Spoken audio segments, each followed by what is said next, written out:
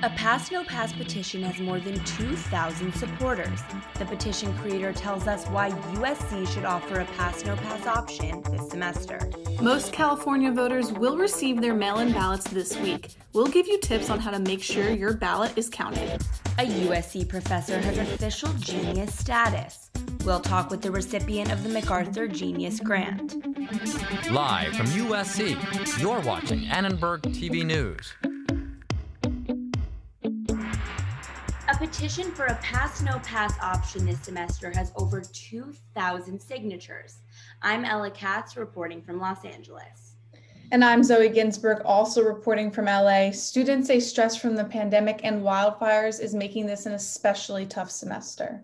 The petition asks USC to allow students to take any class Pass No Pass, including major requirements. This policy would be identical to the one adapted last semester. The creator of the petition says the mental health of students makes this option necessary. So the reason I decided to start the petition was because I've honestly been hearing from a lot of my friends that they're really stressed out. We don't have a Thanksgiving break anymore. We don't have a fall break. It's kind of just school, and the pace is moving really fast. I had, I think, 3 midterms in a week, and the sky was completely orange because of the California fires. And just like waking up to like orange light filling your room and then having to go to your desk and start studying, it's not really conducive. The petition says, quote, "The world we are living in right now is not normal, and our grading system should reflect that." We talked to a USG member and a senior at the Marshall School of Business for their reaction to the petition. So USG is very supportive of the petition and the overall mindset behind it. This is something we've been trying to push ever since the summer. I think universities are hesitant to stick with a Pass No Pass option like it was last semester, because the perception is that last semester was a unique circumstance given the unexpected consequences of the pandemic. However, the ongoing struggle of the pandemic doesn't mean that it's not still an important option to give to students. I really hope that the administration can understand from our perspective how much we're going through, and that this isn't just an excuse. Schools now offering expanded Pass No Pass options for the semester include the University of Pennsylvania and Ohio State. We reached out to USC for comment, but have not heard back yet. For USC students living abroad, the time difference can make it difficult to complete midterms. We spoke to 2 students in China about the challenges. I was having a physics test 4 a.m. in the morning Beijing time. In the early morning, my mind was just blank. Staying at home, I feel much more relaxed, but at the same time, less motivated. I rather to stay with the rest of my classmates because I'm the only international student in that class. International students aren't the only ones struggling with midterms right now. From the challenge of a fully remote course load to the isolation of living at home, students are dealing with a lot more stress on their plates. So to help students, USC is expanding their mental health resources to have offerings both on and off campus. In the last year, USC has hired 12 new counselors for the USC Student Health Center, and they've also hired 18 new counselors for the Psychiatry and Behavioral Health Services at the Engelman Student Health Center. Out-of-state students can now access remote therapy by calling 213-740-9355, and students near campus can schedule one-on-one drop-in counseling sessions through the Let's Talk program. Vote by mail offers a safer and more convenient alternative for people who are concerned about voting in person. We spoke with a UCLA doctor on how cautious voters should approach voting in this election. I think that for people who are worried about crowding and long lines and potentially having to wait and just be clustered together in those lines waiting to vote, I would recommend that they try and vote early, or if that's not feasible, then they probably should vote by mail. California voters can expect to receive their mail-in ballots this week, now that 21 million ballots are en route. Voters have the option to mail in their ballots or take them to local drop boxes. We heard from the director of a UCLA voting rights project on the impact that voting by mail could have. We know from studying other states like Washington, Oregon, and Colorado that states that have universal vote by mail have higher voter turnout.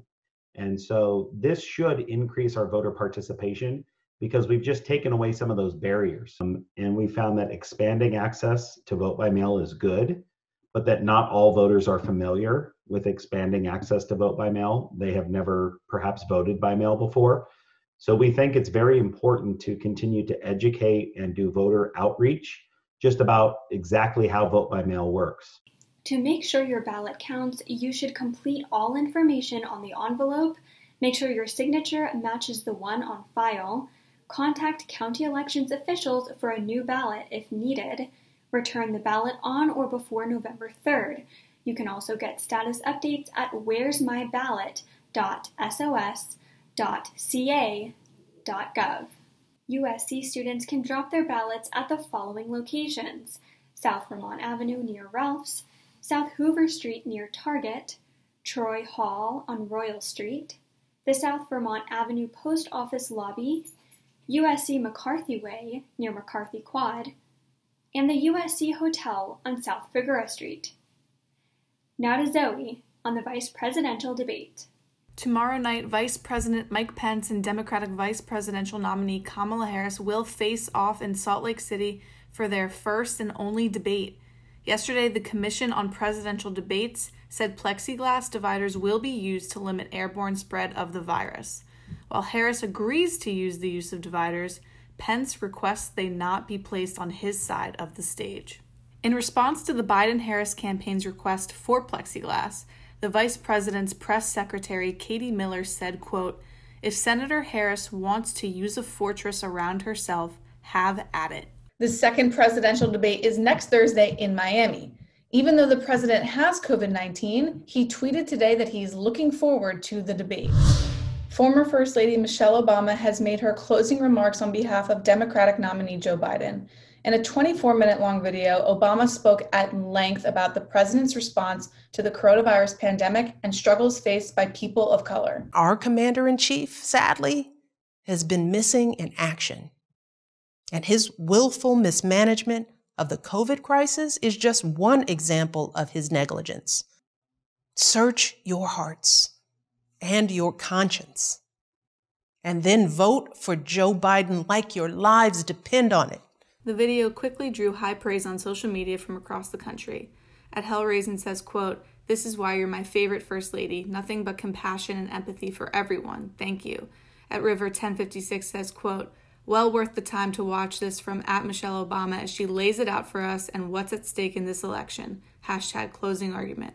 At D2 Cent says, quote, "Sometimes I forget these days what real leadership looks like. Thank you @Michelle Obama for your voice and continued love for a country that too often does not love us back. #WokeAF." California Governor Gavin Newsom appointed Martin Jenkins to the California Supreme Court this week. At 66 years old, Jenkins is the first openly gay black male to ever sit on the state's highest court. Living a life of authenticity is the greatest gift you can give yourself. And if you do that, you too will find yourself in a position where people see you. They really see you and who you are. After playing for the NFL, Jenkins attended the University of San Francisco, where he received his law degree. Jenkins is the third black man to ever serve California's highest court. We spoke to the president of USC Outlaw to see what Jenkins' appointment could mean for the LGBTQ community.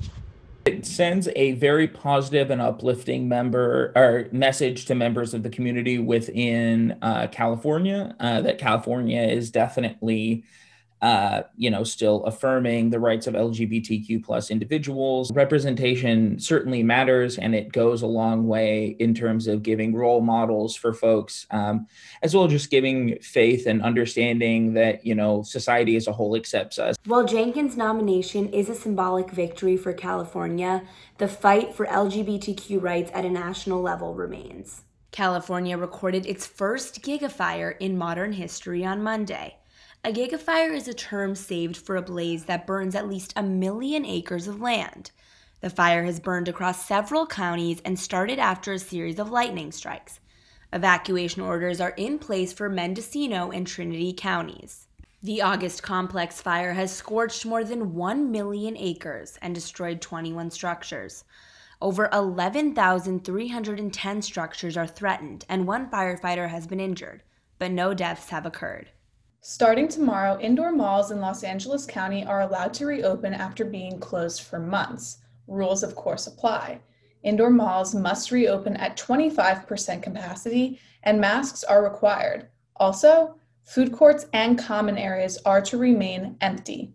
We urge all operators of businesses that are currently closed to implement all of the requirements and the protocols prior to reopening, and this is how we ensure compliance and avoid citations. LA County has also allowed card rooms, nail salons, and outdoor playgrounds to reopen, but the City of Los Angeles has jurisdiction over parks, meaning it's possible that the city will enforce stricter rules than the county. It's a big night for LA sports. I'm Jillian Carroll reporting from Los Angeles, home to 2 teams who will be playing tonight on the road to a championship title. After dropping Game 3 to the Heat on Sunday, the Lakers will be looking to power through Game 4 tonight. The Lakers had one of their worst playoff outings in Game 3. 19 turnovers going up against Miami Jimmy Butler's 40-point triple-double. Miami Heat starting center Bam Adebayo has been cleared to play in Game 4, but the Lakers don't seem to be panicking. Communication, strong defense, and cleaning up sloppy plays will be key for a win tonight. The LA Dodgers will be taking on the San Diego Padres tonight for Game 1 of the National League Divisional Series. The Padres have a young team with high energy, but Dodgers right fielder Mookie Betts thinks they can clinch this series if they stick to the basics. I think we just have to be the steady selves that we that who we are. I mean, we can't. They have a lot of energy, a lot of young guys over there, and so we can't. That's tough to match. We don't need to play their game. We need to play ours. It's an exciting time to have 2 sports series going on at once. Let's send it over to Ava Brand with some fan reactions to these LA teams. Thanks, Jillian. The NBA and MLB playoffs remain closed off to the public, but fans are still dedicated to supporting their teams. Lakers and Dodgers fans Armand Bannon and Jake McKay are optimistic and hope the city can find a way to celebrate should either team win it all. It's a really good boost just in your day to have Laker basketball going, and obviously the way we're playing is just even better. But I'd say it's like a piece of normalcy, and during the pandemic. Like in a normal year, either one of those parades would have been like, it attracted like tens of thousands, if not like over 100,000 people. But obviously this year, I think, it'll definitely be different because of the safety protocols. So hopefully they can figure out a way to do something that's socially distanced. The status of next year's attendance rules for the NBA and MLB remain up in the air. Hopefully dedicated fans like Bannon and McKay will be able to support their teams in person. But for now, they'll stick to social media. That's all we have for sports. Back to you, Ella and Zoe. 3 scientists were awarded the Nobel Prize in Physics for their work on black holes, including UCLA professor Andrea Ghez. Ghez is the 4th woman to ever win a Nobel Prize in Physics. Nobel Prizes will continue to be announced every day this week until next Monday. A USC professor just found out she was named a MacArthur Fellow. That's the award commonly known as the Genius Grant. Natalie Molina spoke with us about the phone call that changed her life and her hopes for the future of ethnicity studies. They gave me the news, and it was almost, I kind of looked around and thought, is this a joke? Am I being punked? It's an award that recognizes not just the scholar, not just the person, but the field and the kind of conversations we're having. So it's an opportunity to amplify those conversations, to maybe make connections with other people doing that kind of work, and follow your passion and work hard at it, and you will be rewarded. MacArthur Fellows are offered $625,000, no strings attached. When we asked her how she's planning to spend the money, she said, quote, "I'm taking it one day at a time." And finally, we'd like to wish USC a happy birthday. Today, USC turned 140 years old. Founded in 1880, USC had just 53 students in its first class. Today, you can still visit the first ever USC building, now known as the Whitney Alumni House, on campus. Zoe, I don't know about you, but one of the reasons I applied to USC in the first place is because I wanted a big grade. I wanted to meet a bunch of different people, and I can't imagine being in a grade of 53 people. I'm shocked. I honestly, was the campus smaller? Was there like was it just the two buildings?